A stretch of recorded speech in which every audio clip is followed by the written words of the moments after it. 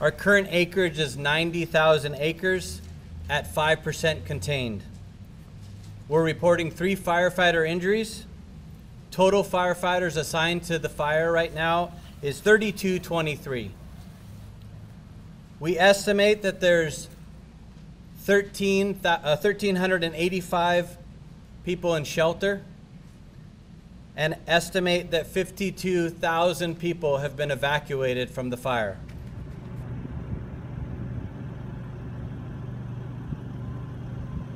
This event was the worst case scenario. It's the event that we have feared for a long time. And over the course of the years, we have worked hard to develop a plan to evacuate people.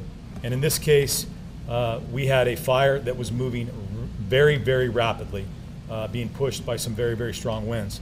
As soon as it became apparent that there were communities in danger, we started to issue those evacuation orders, and we did it through the mechanisms that we have available, but we couldn't do it with everything we had available, such as door-to-door notifications, because of how fast it went.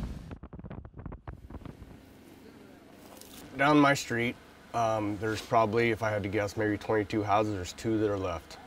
And the fire burned from one house to the next house to the next house until they're pretty much all gone. We pulled cars out of their driveways, ones we could, travel trailers, everything we could to at least say to have that back.